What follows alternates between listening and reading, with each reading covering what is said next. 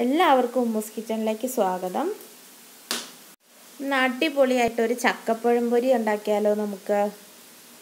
ഇതിന് വേണ്ടിയിട്ട് ചക്കപ്പഴം ഇങ്ങനെ അതിൻ്റെ കുരു കളഞ്ഞ് നമ്മൾ എടുക്കണം. അപ്പോൾ അതിൻ്റെ ഉള്ളിലേക്ക് നമ്മൾ കുരുവിന് പകരം എന്തെങ്കിലും ഡ്രൈ ഫ്രൂട്ട്സ് നമുക്ക് ഇതിലേക്ക് ഇട്ട് കൊടുക്കാം. അപ്പോൾ ചക്കപ്പഴത്തിൻ്റെ കുരു കളയുമ്പോൾ നമ്മൾ ശ്രദ്ധിക്കേണ്ടത് അത് മൊത്തത്തിൽ വിടിയിച്ച് കളയാതെ നമ്മൾ എടുക്കണം. അപ്പോൾ നമുക്കിതുപോലെ ഡ്രൈ ഫ്രൂട്ട്സൊക്കെ ആഡ് ചെയ്ത് ഇതിൽ വെക്കാം. അപ്പോൾ ഞാൻ കുറച്ചെണ്ണത്തിൽ ഈത്തപ്പഴം, അതിൻ്റെ ഉള്ളിൽ നട്ട്സ്, ചക്കപ്പഴം അങ്ങനെയാണ് വെച്ചിരിക്കുന്നത്. അപ്പോൾ ഇതുപോലെ വെക്കുകയാണ് കൂടുതൽ ടേസ്റ്റ്. അപ്പോൾ എൻ്റെ കയ്യിൽ ഈത്തപ്പഴം ഒരുപാട് ഇല്ലാത്തത് കൊണ്ടാണ്. അപ്പോൾ നമുക്ക് ആദ്യം ചക്കപ്പഴം, അതിൻ്റെ ഉള്ളിൽ ഈത്തപ്പഴം, അതിൻ്റെ ഉള്ളിലെ കുരു കളഞ്ഞിട്ട് നമ്മൾ നട്ട്സ് വെച്ചിട്ടുണ്ട്. ഇതുപോലെ നമുക്കിതെല്ലാം ഒന്ന് റെഡിയാക്കി എടുക്കാം. ഇനി ഇതിന് വേണ്ടിയിട്ട് നമുക്ക് ഒരു 2 സ്പൂണോളം മാവ് നമുക്ക് എടുക്കാം. ഇതിപ്പോൾ ഉണ്ടാക്കുന്നതിൻ്റെ മാമായാണ്. മാമായുടെ ഒരു സ്പെഷ്യലാണിത്. അപ്പോൾ നമുക്കിതിലേക്ക് ഒരു 2 സ്പൂൺ മൈദാമാവ് ഇട്ട് കൊടുക്കാം. എന്നിട്ട് നമ്മൾ പഴംപൊരിക്കൊക്കെ കുഴയ്ക്കുന്നതിൽ ഇച്ചിരി കൂടെ കട്ടി കൂട്ടി നമ്മൾ കുഴച്ചെടുക്കണം. മാവ് വെള്ളം ഒഴിച്ചിട്ട് ഇതിലേക്ക് ഒരു 1/2 സ്പൂൺ മഞ്ഞൾപ്പൊടി ഇട്ട് കൊടുക്കുന്നുണ്ട്.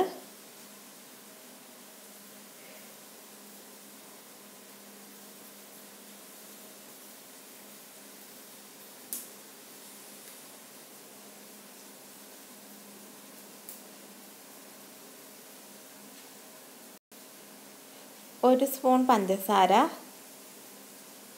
അപ്പോൾ ഇനി നമുക്കിതിലേക്ക് കുറച്ച് വെള്ളം ഒഴിച്ചിട്ട് നമുക്കിതൊന്ന് കുഴച്ചെടുക്കണം. അപ്പോൾ അതായത് ഒരു പഴംപൊരിക്കൊക്കെ നമ്മൾ ആക്കുന്നതിലും ഒരു കുറച്ചും കൂടെ ഒന്ന് കട്ടിയായിട്ട് വേണം. കാരണം ഈ ചക്കപ്പഴം തൊലി പൊളിഞ്ഞു പോകുമല്ലോ. അപ്പോൾ അത് പോകാതെ അതിൽ ഒട്ടിയിരിക്കാൻ വേണ്ടിയിട്ടാണ്.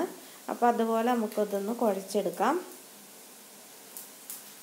ഇനി ഇതിലേക്ക് നമുക്ക് ഈ മാവ് ആദ്യം ഒന്ന് മിക്സ് ചെയ്ത ശേഷം നമുക്ക് ഇതിലേക്ക് 1 സ്പൂൺ അരിപ്പൊടിയും കൂടി ഇട്ട് കൊടുത്തു കഴിഞ്ഞിട്ടുണ്ടെങ്കിൽ കുറച്ചുകൂടെ ക്രിസ്പി ആയിട്ടിരിക്കും. നമ്മുടെ പഴംപൊരിക്കൊക്കെ നമ്മൾ കുറച്ച് അരിപ്പൊടി ആഡ് ചെയ്യുമല്ലോ, അതുപോലെ തന്നെ നമുക്ക് കുറച്ച് അരിപ്പൊടിയും കൂടി ഇതിലേക്ക് ഇട്ട് കൊടുക്കാം. 2 സ്പൂൺ മൈദ എടുത്തിട്ടുണ്ട്, അതിലേക്ക് 1 സ്പൂൺ അരിപ്പൊടി എടുക്കുന്നുണ്ട്.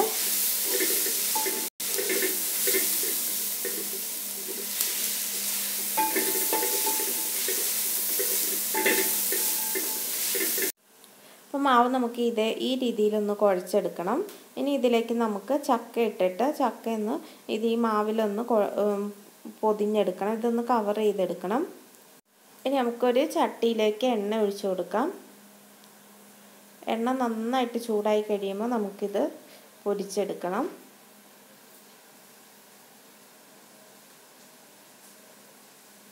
അപ്പം ഇത് മുക്കി അങ്ങ് എടുത്ത് ഇടുവാണ് ഏറ്റവും നല്ലത്. കണ്ടു, ഇതുപോലെ നന്നായിട്ടൊന്ന് കവർ ചെയ്തിട്ട് അന്നേരം ആ നട്ട്സ് ഒന്നും പൊളിഞ്ഞു പോകത്തൊന്നുമില്ല.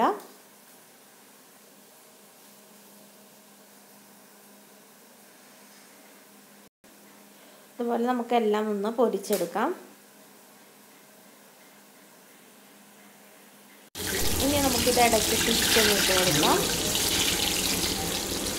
തിരിച്ച് മറച്ചൊക്കെ ഇട്ട് കൊടുത്ത് ഒന്ന് ഫ്രൈ ചെയ്തെടുക്കണം. അപ്പോൾ നമ്മുടെ ചക്കപ്പഴംപൊരി റെഡി ആയിട്ടുണ്ട്. ഇത് നമ്മുടെ പഴംപൊരിയേക്കാളും ഒരു ഒന്നാന്തരം സാധനമാണ്. അപ്പോൾ ഇതെല്ലാവരും ഒന്ന് ട്രൈ ചെയ്ത് നോക്കണം. ഇപ്പോൾ ചക്കപ്പഴത്തിൻ്റെയൊക്കെ സീസൺ ആണല്ലോ. അപ്പോൾ ഇത് വീഡിയോ ഇഷ്ടപ്പെട്ടെങ്കിൽ മറക്കാതെ എല്ലാവരും ഒന്ന് സബ്സ്ക്രൈബ് ചെയ്യണം. അതുപോലെ തന്നെ കമൻറ്റ് ചെയ്യണം, ഷെയർ ചെയ്യണം, ലൈക്ക് ചെയ്യണം. താങ്ക്